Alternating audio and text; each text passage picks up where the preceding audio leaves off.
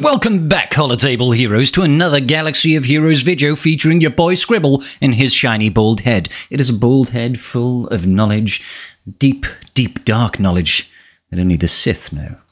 And today we're going to talk a little bit about that knowledge and what you need to be doing if you have got any interest whatsoever in jumping on this Leviathan farm as soon as possible. This is so important for everybody to get doing and do it immediately, okay? Trust me on this. Let's break this down.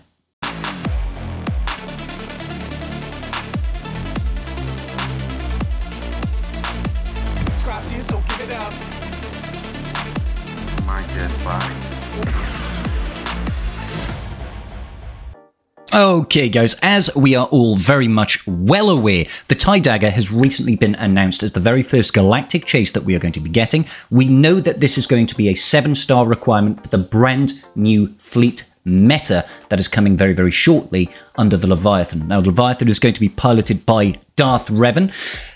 We know that the Fury class interceptor, which is the current Conquest unit, the current reward for our last version of Conquest, this version, and one more version of Conquest, is also a 7-star requirement for the Leviathan. We have these confirmed. CG has said it inside of their own posts.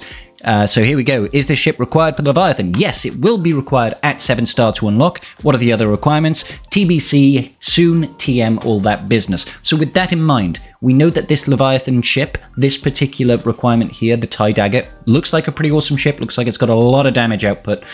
It is coming as a galactic chase this week. Those of you that do not know what galactic chases are, they are temporary events, a little bit different to a marquee. These events just come around and they might be around for a couple of days or a weekend where you can go ahead and earn bonus shards off a particular node. The TIE Dagger, I believe, is going to be on a fleet node. TIE Dagger bonus drops on fleet node starting this week. So we can assume it's either going to drop tomorrow or the day after tomorrow, or even today. It might start this evening, depending on where you are in the world. It is going to be available through Fleet Energy, guys, as a bonus drop. Now, the last ship that we had as a galactic chase was the incredible TIE Defender. The TIE Defender is a phenomenal ship. It absolutely claps, it carries fleet victories with undermanned fleets against the current meta fleets of both Profundity and the Executor. It is a dominant ship. Now, when this ship was in, where is it? Come on, TIE Defender. Look at that beautiful, beautiful ship. When this ship came as a galactic chase, it was so free-to-play farmable.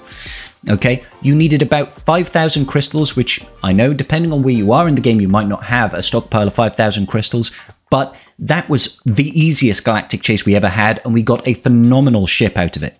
Now, we know we're getting this new TIE Dagger as a galactic chase in the same manner, going to the same nodes that the TIE Defender was. We need about 5,000 energy in order to unlock it at 7-star before the end of the event.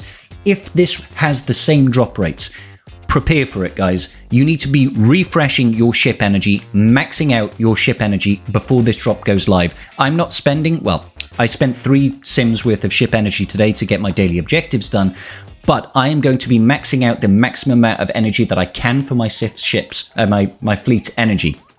Once the drop goes live, you are going to be wanting to refresh all the way through your 200s. I know that sounds expensive, doing all the 50s, doing all the 100s, and 1 or 2 of the 200 drops with this preloaded ship energy. Provided the drop rates are the same as the TIE Defender, you will get a 7-star unlock for the Sith Troopers TIE Dagger before the end of the event. It will give you a massive head start.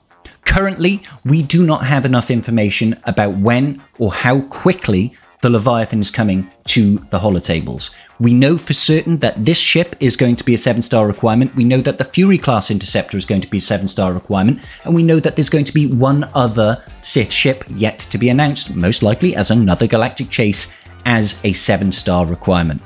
The earliest that you'll be able to get the Fury class interceptor is not for another month. We've got another week or 5 days so of this version of Conquest, which means add another month on top of that. That is the earliest 5 days and 7 hours we've got left of Conquest as of the recording of this video.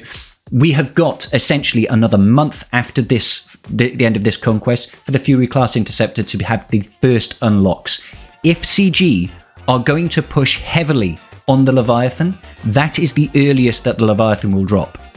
Okay, I know it's unlikely because we still need another marquee event, and usually CG lets the ships become farmable before they release the brand new ship. However, I have to prophesize, and I have to say, you are better off getting ahead of this than waiting to find out. Try to save your crystals. Try to max out enough of your fleet energy. I think the cap is around about 1,000 or 1,200 in the next couple of days. Do your 3 refreshes, get up there, do 3 refreshes tomorrow, and then once that ship becomes farmable as a Galactic Chase, you are going to refreshing the heck out of your fleet energy to try and maximize getting that 7-star drop in the given period.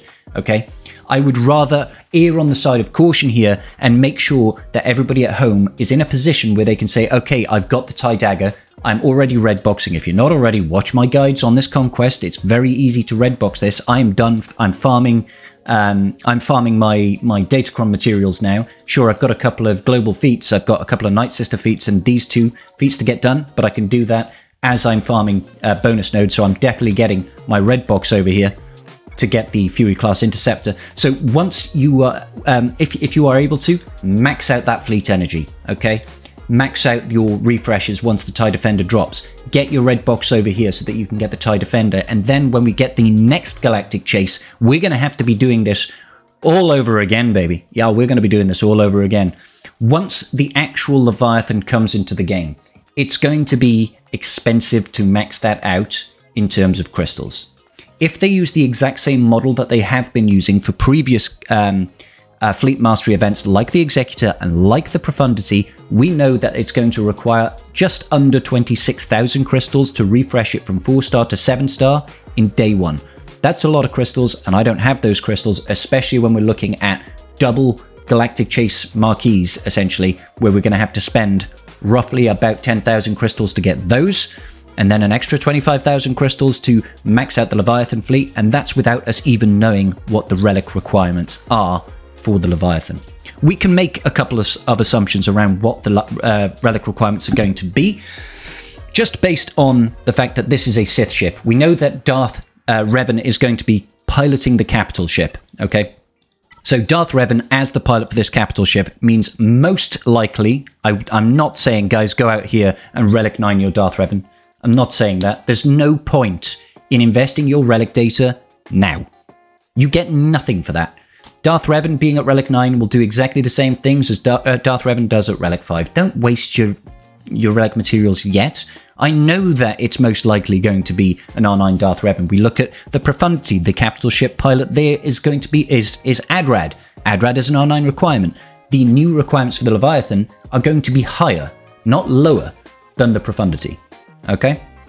So I'm not saying invest your relics yet. Let's wait for the imminent announcement that CG is going to be pushing out around what our requirements are. We can make assumptions. Darth Revan is probably going to be one. We know that Malgus is required as part of the Fury class interceptor that we're getting in this conquest. We can assume that a high relic Malgus, most likely relic 8, is going to be required. Malak does not have a ship. Dark Basti doesn't have a ship. Sith Marauder does, so we can assume that he's going to be a high relic requirement. But if you've got C, then you've already got him at relic 7. We can assume it's going to push it further. Sith Assassin absolutely is going to be a requirement. Sith Assassin has a Sith ship that gets used nowhere in the meta, and we are aware that it is going to be required for the Leviathan. So this is absolutely going to be a requirement. She's probably going to be a high relic requirement because nobody gears Sith Assassin. Nobody even uses her. She is left to languish in pits of despair, unfortunately.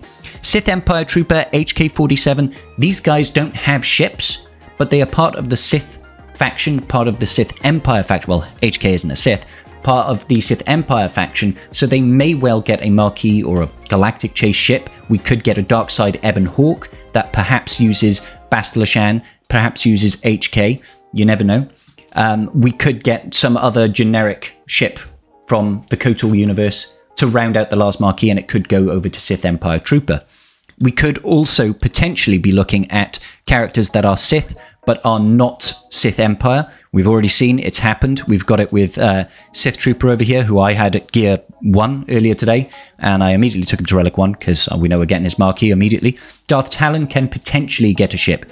Darth Nihilus, Darth Sion, I mean, I don't think so, but you never know.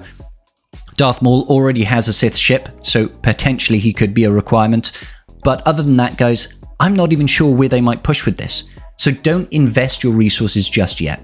I would recommend you get yourself ahead of the curve when it comes to these brand new galactic chases that are coming out, and make sure that you try to save up enough crystals. I know that's a bit of an oxymoron when we're talking about spend 5,000 on this marquee, preload your energy, but also save crystals. I know it's hard, but just prepare. If you want to be on top of the fleet meta and keep your crystal payouts from getting first in Fleet Arena, you need to be preparing for the Leviathan. It's going to make massive changes to TB. It's going to make massive changes to your GAC and territory wars. Count on it. Count on it. All right, that's going to be it for today's video, guys. Thank you for joining me today. Let me know in the comment section down below, who do you think is going to be the next galactic chase? What are you doing to take advantage of our current knowledge? And have you got your crystal stash saved up? I don't. It's going to be a tough time for Scribble, but we're going to try our best to make things work. Thank you all so very much for joining me today, ladies and gentlemen of the tribe. And until the next video, peace out, and may the Force be with you.